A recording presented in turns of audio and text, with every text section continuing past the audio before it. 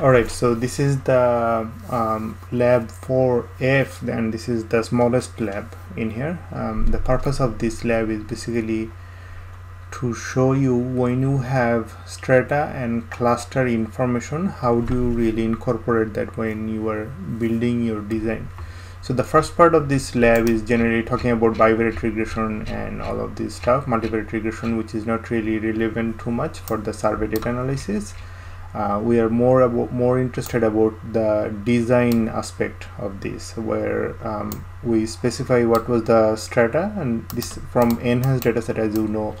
There is a pseudo strata variable that is given, there is a cluster variable that is given, again a pseudo variable, a weight variable that is using, and this is using a make weight because there was some lab components that were used in this particular dataset, and then we are using the nest equals to true and also specifying the dataset. And after defining that analytic design, we can use that design to draw a box plot using the survey box plot. So we can use the survey by using that analytic design, and we can do all sorts of bivariate assessments.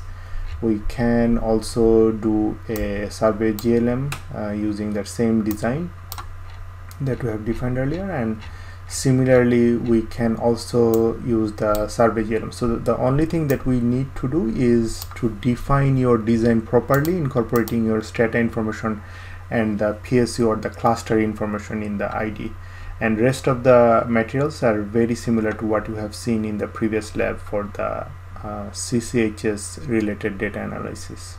Thank you.